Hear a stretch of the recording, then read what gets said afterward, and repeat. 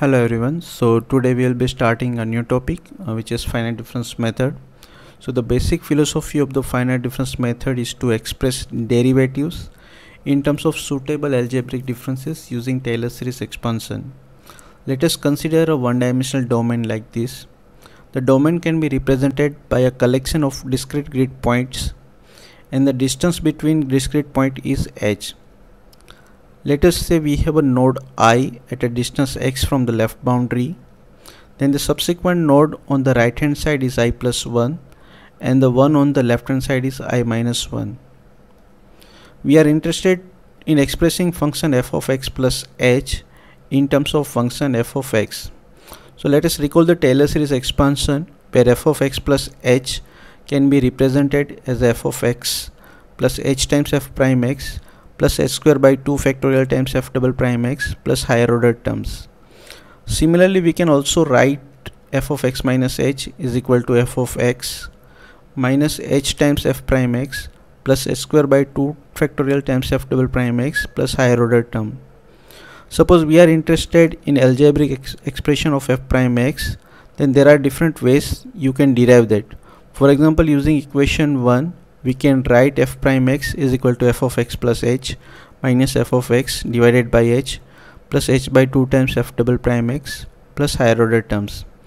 Suppose we consider only the first term on the right hand side and we neglect the higher order terms which encircled here, then the resultant expression has a truncation error of the order of h. Likewise, if we consider equation 2, then f prime x is represented as f of x minus f of x minus h divided by h plus h by 2 times f double prime x plus higher order terms. Here also we will consider only the first term on the right hand side and will neglect the higher order terms as encircled. Then this approximation also has a truncation error of the order of h. Okay, so is there any other way to express f prime x? Just look at the equation 1 and equation 2, pause this video and think for a while. Okay, so here is another way to express f prime x. Just subtract equation 2 from equation 1.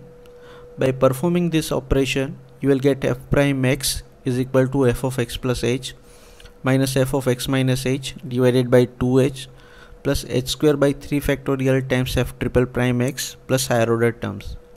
Here also we will consider only the first term on the right hand side and neglect the higher order terms. So the resultant expression has a truncation error of the order of h square. Okay, so let us rewrite all three expressions of f prime x. So the first expression, which was derived from equation 1, is called forward difference approximation because here we are moving from f of x to f of x plus h. The second expression of f prime x, which was derived from equation 2, is called backward difference approximation because here we are moving from f of x to f of x minus h. The third expression of f prime x, which was derived by subtracting equation 2 from equation 1, is called central difference approximation because here f of x is a central point between f of x plus h and f of x minus h. So far we have discussed method to represent f prime x, but what if we want to express f double prime x? So this we will see in the upcoming lecture. Okay, so remember that these formulations are derived only for the first order derivatives, but we can do the similar things for the second order derivatives, that is f double prime x. So let us try to derive that. So let us say that we are interested to express f double prime x. So we have equation 1 and 2. Here I have added few more additional terms. So this is the expression of f x plus h, and similarly we will have expression for f of x minus h. Now if you add equation 1 and 2, we will get on the left hand side f of x plus h plus f of x minus h, where on the right hand side we will have a 2 times f of x plus 2 times f h square by 2 factorials into f double prime x plus 2 times h to the power 4 by 4 factorials into f to the power 4 prime x plus additional terms. So here we are interested to find f double prime x, so we can rearrange these terms. So f double prime x can be written as f of x plus h plus minus 2 times f of x plus f of x minus h divided by h square minus h square divided by 12 into f4 prime x plus higher order terms. Here also we will consider only the first term on the right hand side and we will neglect the higher order terms. So this expression has a truncation error of the order of h square. So the final expression of f double prime x is called central difference formulation for the second order derivatives. Okay, so now the important question is, how do we make use of this formula? To understand that, let us consider an example of one-dimensional steady-state heat conduction. So this is our one-dimensional computational domain where the left-hand boundary is positioned at x equal to 0 and the right-hand boundary is positioned at x equal to L. If we talk about the boundary conditions, then the left-hand boundary is maintained at an adiabatic condition, that is Q heat flux is equal to 0. The right hand boundary is maintained at constant temperature of TL, that is T equal to TL. Now the equation which govern the heat transfer in this problem can be expressed as a d by dx into k times dt by dx is equal to 0, where k is the thermal conductivity of the domain. If we assume that the thermal conductivity k is constant, then k can be taken out of the bracket and the resultant expression is k times d square t by dx square is equal to 0. So here we have a second order derivative terms, that is d square t by dx square, and we want to express this term in terms of a difference quantity. We are free to choose forward difference, backward difference or central difference formulation. The central difference formulation is a good one because the truncation error corresponding to central difference is of the order of h square. Hence it is more accurate as compared to the other two methods. Now before implementing the finite difference approximation, let us represent the domain using finite number of nodes.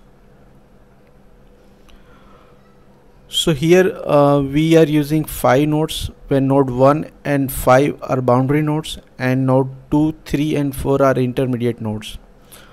For any node I will have a corresponding neighboring nodes as I plus 1 and I minus 1.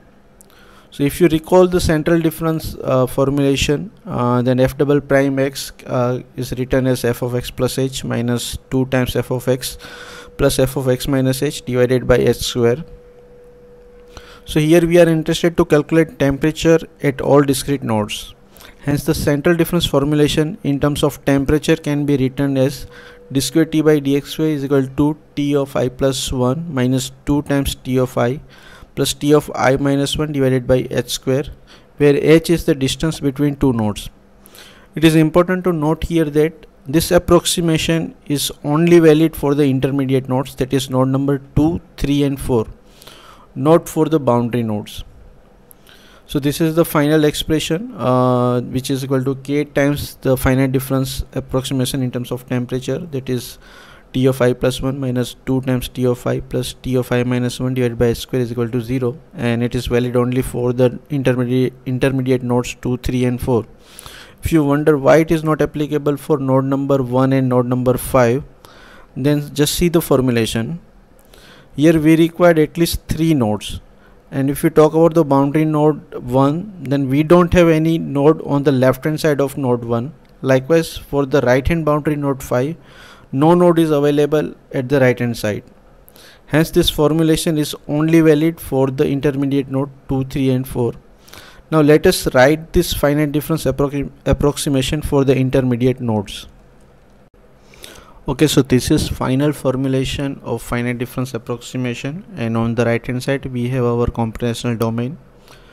So in order to derive equation for grid number 2, we will put I equal to 2 in the above equation, and we will get k times t3 minus 2 times t2 plus t1 divided by h square is equal to 0. Similarly for grid point 3, we will put I equal to 3 and we will get k times t4 minus 2 times t3 plus t2 divided by h square is equal to 0. And similarly for grid point 4, we will get k times t5 minus 2 times t4 plus t3 divided by h square is equal to 0. Now what is missing here is boundary condition. So it is given that the right hand boundary is maintained at temperature TL, and hence we can say that T5 is equal to TL. Now if you talk about the boundary node 1, then adiabatic boundary condition is given, that is Q is equal to 0. Now Q can be expressed as a K times dt by dx at node 1. Now we have a differential terms dt by dx which can be expressed using difference terms with the help of finite difference formulation, and that is we will use forward difference formulations. So this formulation can be written as K times T2 minus T1 divided by H, and obviously this is equal to 0. So this formulation ultimately leads us to T1 is equal to T2. In mathematical sense, we can say that T1 equal to T2 and T2 equal to T1 are same, but when we write our computer code, these two expressions are very different, and this will be clear when we write our code. So at the end we have derived 3 equations for the intermediate nodes and 2 equations for the boundary nodes. So total we have 5 equations and 5 unknowns. So we can solve for T1, T2, T3, T4 and T5. So with this we have understood the basic implementation philosophy of the finite difference method.